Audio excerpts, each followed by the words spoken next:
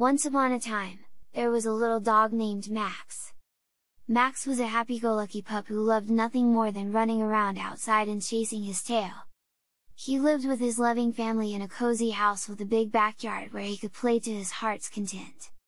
Max's family adored him, and they made sure he was always well-fed, well-groomed, and had plenty of toys to play with.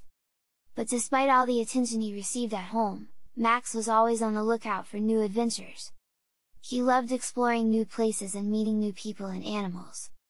One day, while on a walk with his family, Max spotted a group of squirrels playing in a nearby tree. His instincts kicked in, and he took off after them, barking and jumping with excitement. But before he knew it, he had wandered too far from his family and was lost. Max was scared and alone, but he refused to give up. He wandered through the woods, calling out for his family, but no one answered. Eventually, he stumbled upon a small village where he met a kind woman who took him in and cared for him until his family could be found. Thanks to his microchip, Max's family was quickly notified of his whereabouts, and they rushed to the village to bring him home.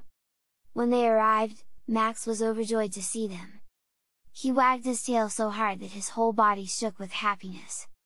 From that day on, Max never strayed too far from his family's side. He knew that he was loved and cherished, and he never wanted to be lost and alone again.